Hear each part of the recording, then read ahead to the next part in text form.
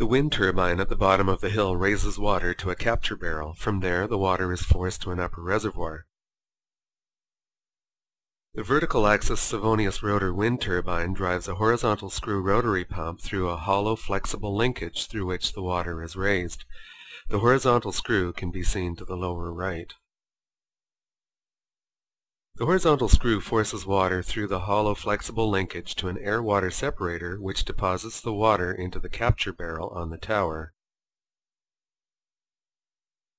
In this particular application, the source water level varies significantly. Consequently, the horizontal screw is mounted on a floating deck, tethered so that it can move vertically as the water level changes. The horizontal screw is a 5-gallon pail mounted on an axle supported by bearings at either end. Two independent lengths of flexible half-inch pipe, each about 9½ wraps long, collect water and drive it to the manifold.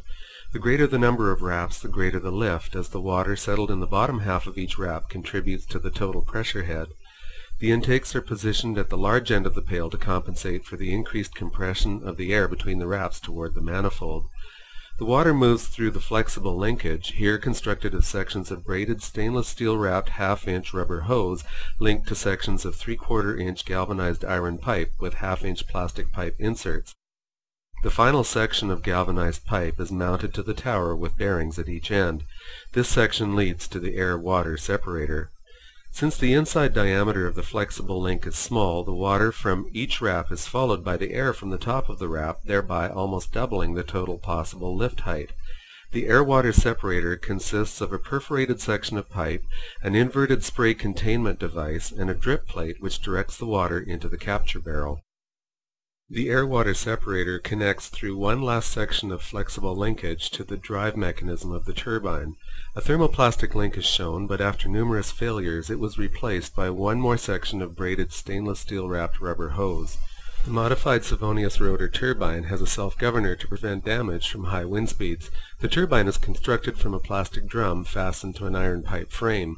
The barrel halves are hinged on their outside edges, maintain proper position using a hinged central linkage, and are held in tension at their inner edges by rubber tie-down straps. With low wind speeds, the self-governor's rubber straps pull the two halves of the turbine into the most efficient configuration, as shown on the left. As the rotational speed of the turbine increases, the centripetal force required to hold the halves in place increases, extending the rubber straps as the two halves move out into a less efficient arrangement. The fully extended depiction on the right has been reduced to an efficiency of 0 as the drag in either direction is the same. The actual settled rotational velocity will result in a configuration between these two extremes. The resulting system easily raises water 2½ meters at a rate of approximately 50 liters per hour when driven by a sustained wind speed of over 25 kilometers per hour.